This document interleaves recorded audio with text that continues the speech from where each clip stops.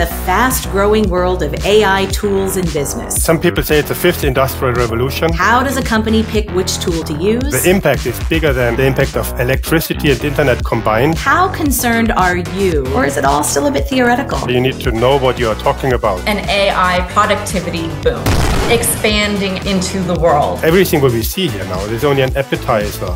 You don't need to react to this at all. Hi, Rupak. Jill? Is that you? Yes, it's me. Well, my AI-powered digital avatar anyway. We have an interview coming up. Is the real Jill planning to be here? Why? Is there a problem? No, not at all. I just thought the guest might want to speak to a human. That's not very inclusive of you, Rupak. Right. Sorry.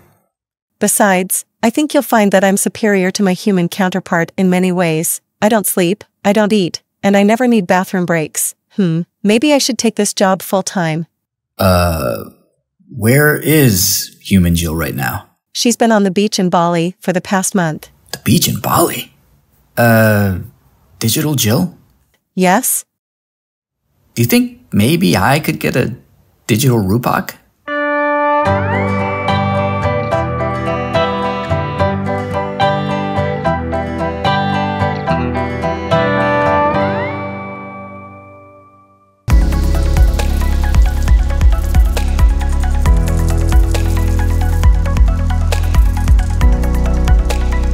Hi, this is Jill Wildfong, Chief Marketing Officer for Korn Ferry, and this is Briefings. Today we're peering into the fast-growing world of AI tools in business, specifically just how confusing and frustrating it is for firms to try to capitalize on the hottest trend of the year. By last count, there were almost 58,000 AI firms globally, enough to fill a professional sports stadium. But how does a company pick which tool to use? The answer so far is, well, there is none. A recent survey has only 1 in 10 board directors saying their management teams are very or extremely proficient with AI issues. So here's our headline: is AI pie in the sky or pie in your face?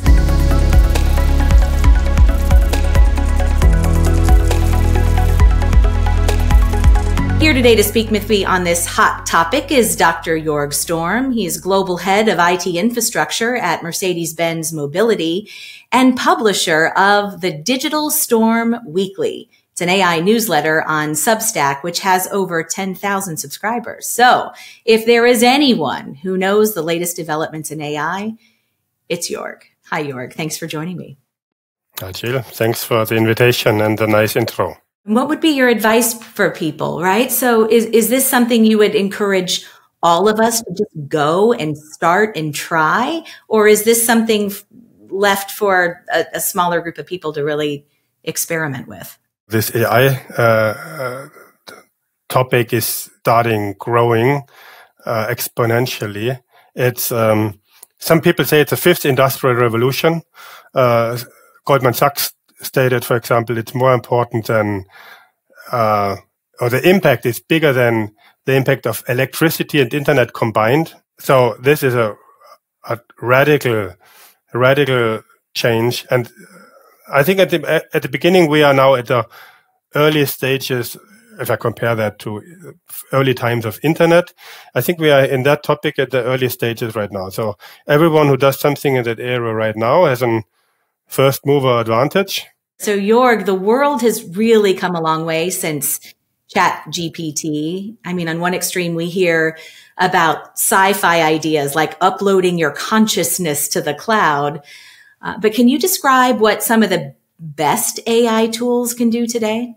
Yeah, the Bing and Google Bard, those two, without any question. Midjourney for picture creation. A Quillbot, I think, a very good tool for rephrasing text and paraphrasing, grammar checking. I'm not native. I'm native German, not so good in English. So for me, it's good that someone double checks it. Loom is a very good tool for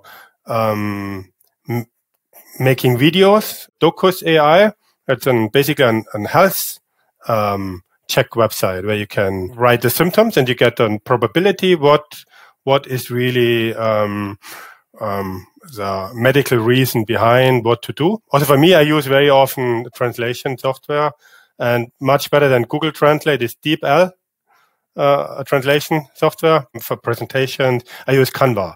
Canva also has an AI tool, much better in usability than, for example, PowerPoint.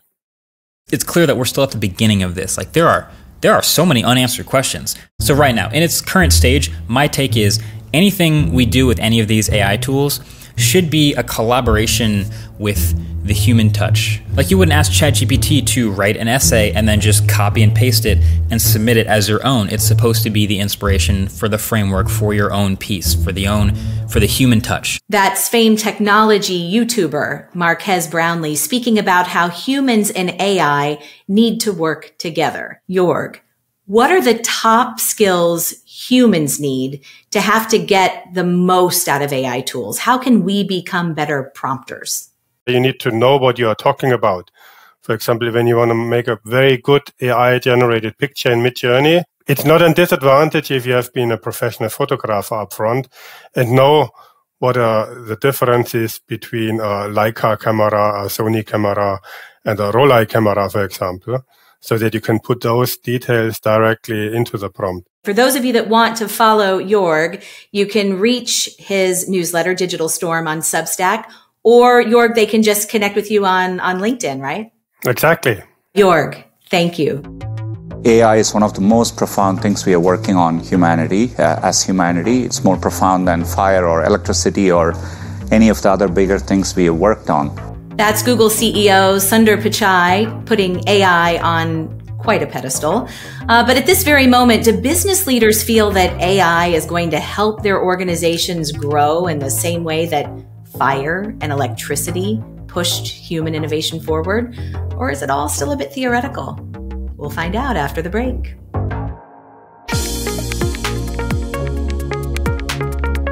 Hi, I'm Rupak Bhattacharya, and welcome to The Break. Here's a quick look at what else is happening in the world of business from Korn Ferry's This Week in Leadership. So when is it too soon to quit a job that you just started?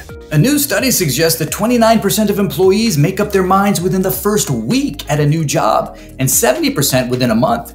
It says companies today have just 44 days to influence a new hire's long-term retention.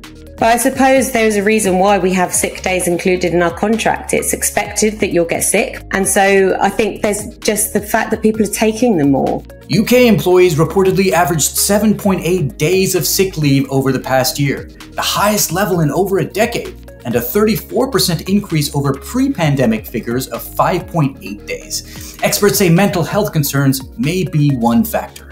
This course explores the concepts and algorithms at the foundation of modern artificial intelligence.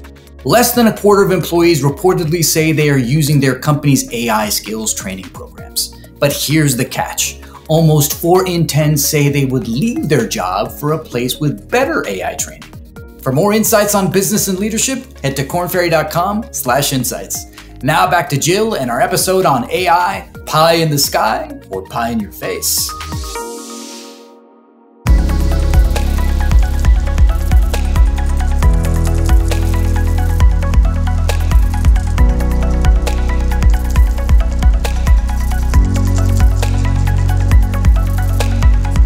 So we're back and we're here talking about AI, pie in the sky or pie in your face.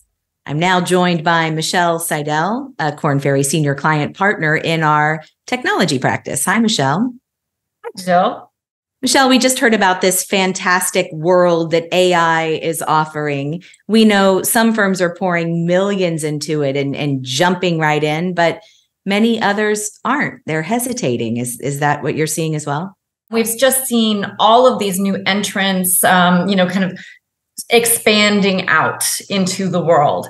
And business leaders don't know, a clear market leader perhaps hasn't emerged yet. Business leaders are going to naturally be hesitant and wait perhaps for a certain level of equilibrium to establish itself, perhaps market leaders to emerge, best in class, kind of providers to emerge before making some of these decisions. As you figure out your use cases and start to look for the right partners, how do you find the right choice amongst all those options that are out there and growing every day? A lot of these organizations, if you're not talking about a Microsoft, Google, or OpenAI, they're going to be backed by venture capital and private equity funds. So what is the quality of the backing that they have? That would be another kind of way to evaluate the kind of long-term viability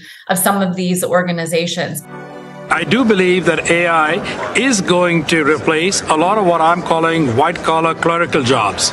So the ones that are much more repetitive, the ones where people do the same task again and again and again, I think a good 30% of those roles could go away over 5 years. That's IBM CEO Arvind Krishna with what might be seen as a bit of doom and gloom when it comes to AI's impact on the workforce. Michelle, I don't think we can talk about AI tools without bringing up the fears that people have around them.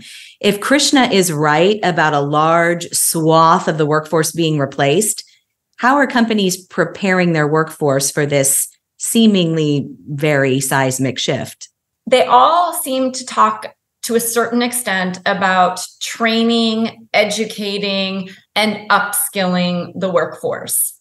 What I don't hear them talk as much about is what that training is, what the upskilling requirements are. If you could make your own projection as you look into the future, do you think big organizations will be turning to many smaller AI tool companies to get work done? Or do you see more of a convergence toward these big tech firms and kind of consistent ways of working? I don't think it's a binary answer. I think that are going to be enterprise level solutions. And Microsoft is going to be right there with, many of the other household names that we know, providing common solutions to common challenges. But when you start getting into niche industries with niche use cases, so I compare and contrast like customer service, not so niche, detecting cancer tumors, definitely more of a niche solution. You're not going to, Microsoft is perhaps not going to get into that type of solution. So I think it's going to be a mix. Well, either way, it definitely looks like it's time for me to sharpen my prompting skills. Michelle, thanks so much for coming on today. Thank you. The executive producer of Briefings is Jonathan Dahl. Today's episode was produced by Rupak Bhattacharya, Chelsea Starks, Nadira Putri, and Teresa Allen, and edited by Jaron Henry McRae. It contains reporting by Russell Perlman, Ariane Cohen, and Peter Lauria. Our video segment contains original artwork by Fraser Milton, Haley Kennel, Jonathan Pink, and Sasha Kutschik. Don't forget to read our magazine, available at newsstands and at kornferry.com/briefings. That's it for Korn Ferry's Briefings. I'm Jill Wiltfong. We'll see you next time.